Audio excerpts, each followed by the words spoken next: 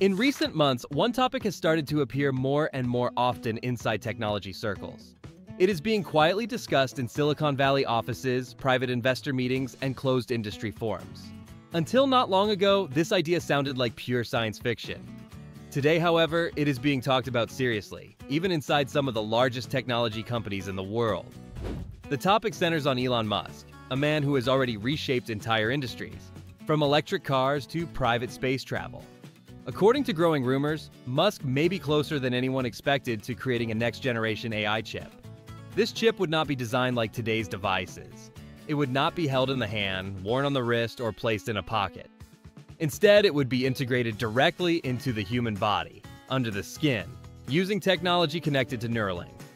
Sources familiar with early discussions say this project is not meant to be just another gadget. Inside the company, it is described as the next major step in how humans interact with the digital world. The goal is not simply faster devices, but a completely new interface between the human brain and artificial intelligence. Several respected publications, including Bloomberg and the Wall Street Journal, have recently reported that Neuralink has rapidly increased hiring in fields like neurobiology, photonics, and visual neural systems. While these reports are careful and avoid bold claims, many experts see them as indirect confirmation that something much bigger is being developed beyond medical implants. According to people close to the project, the future chip would be very different from anything available today. It would not just send simple signals or commands. Instead, it would function as a full AI module inside the body. This system would process information in real time, connect to cloud computing, and provide constant access to artificial intelligence. One of the most striking ideas being discussed involves visual information. Instead of looking at screens, the system could project images directly to the brain's visual centers. Another version could use tiny subdermal projection systems that turn the skin of the arm or palm into a display surface. In this future, a person would see information without pulling out a phone, wearing glasses, or looking at a traditional screen. Inside Neuralink, this scenario is described as a world where information is always present, but never intrusive. A person could check data, messages, or directions instantly, simply by looking or thinking, without any visible device. This aligns closely with Musk's public statements over the years, where he has repeatedly said that smartphones are temporary tools and that screens will eventually disappear. Musk has often explained that the true future interface is not external hardware, but something built into the human experience itself. Until recently, such statements were seen as visionary talk. Today, with Neuralink's progress in real clinical trials, these ideas are beginning to feel far more real. The timing of these rumors is not random. Over the past 2 years, artificial intelligence development has accelerated at an extraordinary speed. At the same time, Musk controls multiple key areas that could merge into one powerful system. Neuralink works on brain interfaces. His AI company develops advanced models. Massive computing infrastructure trains these systems. Together, these pieces create a unique advantage that few others can match. Analysts at major financial institutions have started to notice this connection. Some describe the combination of AI and neural implants as a potential turning point, similar to the moment when smartphones replaced older mobile phones. They believe this could be a sudden and unexpected shift that changes the personal technology market faster than anyone anticipates. Only a few years ago, the idea of a chip under the skin was dismissed as fantasy or even fear-based speculation. Now, because Neuralink has demonstrated real medical successes, these discussions no longer sound impossible. Instead, they feel like early planning for something that may actually happen. According to internal presentations described by insiders, the biggest opportunity and the biggest risk of this technology is its ability to replace many devices we rely on every day. Smartphones, smartwatches, wireless earbuds, fitness trackers, and even augmented reality headsets could become unnecessary if the body itself becomes the interface. This possibility explains why the world's largest technology companies are watching Neuralink very closely. Apple, Samsung, Google, and other major players are reportedly tracking every development. They understand that if such technology becomes functional, it could disrupt their entire business models. Reports suggest that Apple has maintained an internal team for years focused on analyzing the risks of neural interfaces.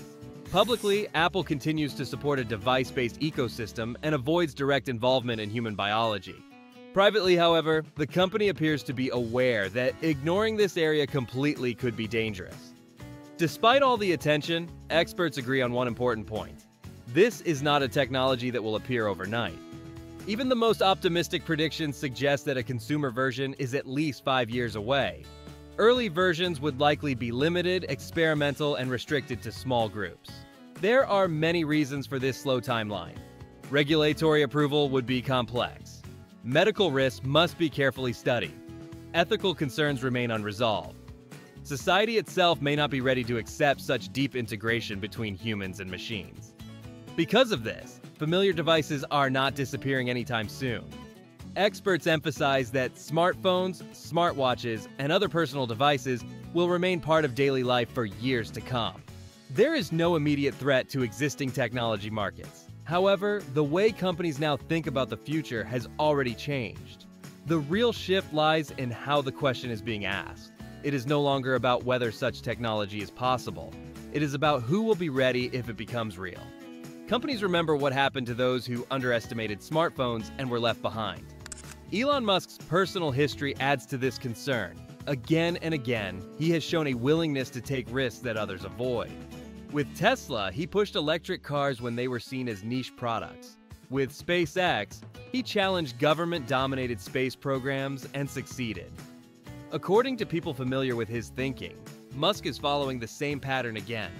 First comes a radical idea, then slow public acceptance, then a rapid breakthrough that catches the market unprepared. Competitors fear not just the technology itself, but the speed at which Musk moves once he commits. Another source of tension is Musk's open belief that humans must evolve alongside artificial intelligence. He has repeatedly warned that if AI becomes far more intelligent than humans, the balance of control could be lost. In his view, the solution is not to slow AI, but to enhance humans. By integrating AI directly into the human body, Musk believes people can remain relevant in an age of super-intelligent machines. When combined with systems that understand context, predict needs, and assist decision-making in real time, this becomes more than a device.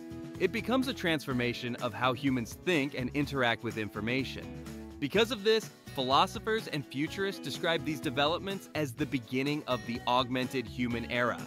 In this future, the line between biology and technology becomes increasingly unclear. Humans are no longer just users of tools. They become part of the system itself. Officially, Neuralink continues to focus on medical goals. Helping people with paralysis, neurological damage, and communication difficulties remains the company's stated mission. These efforts are real and important, and they provide valuable data and experience. However, insiders say that inside the company, medical use is only the first step. Medical implants help test the technology, gain regulatory approval, and slowly change public perception. They make the idea of chips in the body seem helpful rather than dangerous. Once society accepts this first stage, future developments could arrive much faster than expected. If even part of the current rumors turn out to be true, the impact could be enormous. Entire markets could be reshaped. New ethical debates could emerge. Power structures could shift. Even if half of the claims are exaggerated, the fact that major corporations, investors, and governments are taking the idea seriously is important. It shows that the world may be standing at the edge of another major technological change. The key question is no longer if such technology will appear, but who will control it? Who sets the rules? Who owns the systems? And who protects the rights of the people using them? Critics warn that embedding AI into the human body could increase dependence on corporations and algorithms. If access to information, assistance, and even perception depends on systems controlled by others, freedom could be affected in new ways. This debate is already dividing experts. Some see empowerment, others see risk. As real prototypes get closer, this conflict will only grow stronger. Regulation, ethics, and public trust will become just as important as engineering. Even if widespread use is still years away, the discussion has already begun. And history shows that these early discussions often shape the future as much as the technology itself. Once again, Elon Musk finds himself at the center of a global conversation about what comes next. A future where technology is no longer just something we use, but something that becomes part of who we are.